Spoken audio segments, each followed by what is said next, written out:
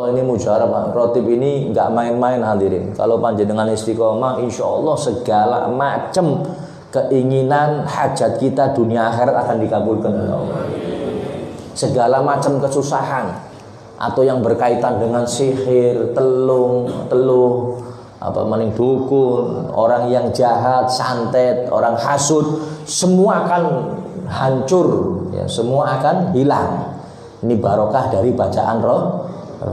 Makanya alhamdulillah tahadus bin ni'mah, ya, kita ketika ngomong seperti ini, masa wasilah dengan Rattib waktu majelis ini belum ada, masih di teras, kayong-kayong orang mungkin. Mudah-mudahan Nurul Qulub nggih majelis dewek berkah Rattib.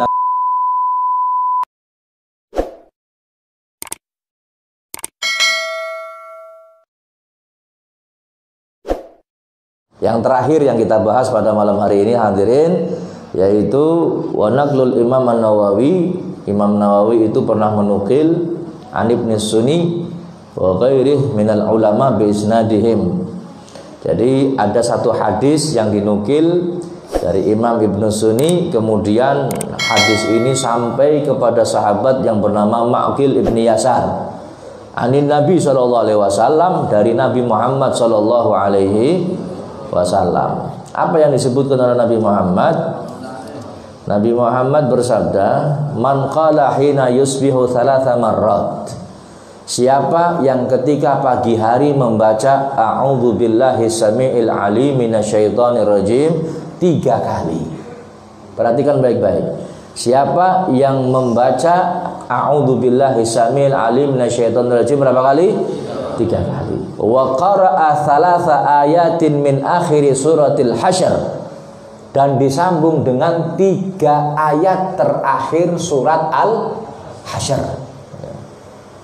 Lau anzalna hadzal qur'ana ala jabalin la ra'aitahu khashi'an mutasaddian min khasyatillah wa tilkal amsalu nadribuha lin-nasi la'allahum yatafakkarun. Wallahu alladzi la ilaha illa huwa alimul ghaibi wa syahadah warrahman. Terus sampai terakhir. Siapa yang baca a'udzubillahi samiil alim minasyaitonir rajim seperti kita membaca awal Rattib, dibaca 3 kali kemudian dilanjut dengan 3 ayat terakhir surat al-hasyr, wa kallallahu bi 70 alfa malak, maka Allah mewakilkan 70.000 malaikat. Berapa? 70.000 malaikat yusalluna alaih, mendoakan orang yang baca itu hatta yumsiya.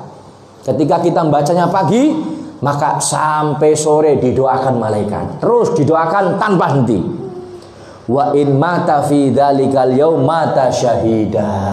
Kalau di hari tersebut dia meninggal dunia, matinya mati syahid. Matinya mati syahid. Berarti secara otomatis kalau panjenengan baca Ratib Al Attas secara komplit pagi hari, di hari itu matinya syahid, didoakan 70.000 malaikat. Mulane omongane wong sing istiqomah baca Ratib niku mandi hadirin. Omongane wong sing istiqomah baca Ratib niku apa? Mandi. Mulane nek istiqomah baca Ratib aja nyempatane wong, nyengking temenan wong. Nyungkel temenan.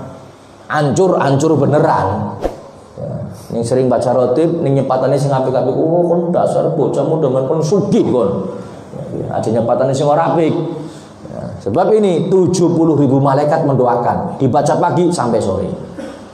Wa man qala hina yumsi kana bitilkal manzilah. Begitu pula siapa yang membaca di sore hari juga kedudukannya sama seperti itu. Artinya apa? Dia akan didoakan 70.000 malaikat sampai pagi. Apabila meninggal di malam itu, meninggalnya mati syahid. Alhamdulillah. Ini keutamaan dari bacaan dzikir yang kita baca. Masih banyak keutamaan yang lain. Mudah-mudahan bisa dimengerti, bisa dipahami, bisa diamalkan. Makanya baca Rattib itu hadirin bagusnya kapan? Bagusnya pagi atau sore atau malam. Kalau enggak pagi baca, sore menjelang maghrib, atau malam hari setelah isya. Ini waktu yang pas untuk membaca Rattib.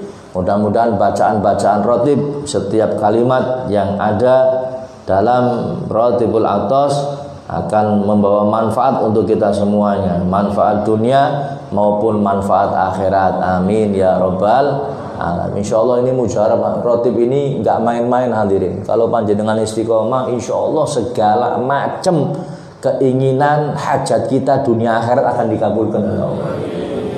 Segala macam kesusahan atau yang berkaitan dengan sihir, teluh, apa maning dukun, orang yang jahat, santet, orang hasud, semua akan hancur, ya, semua akan hilang.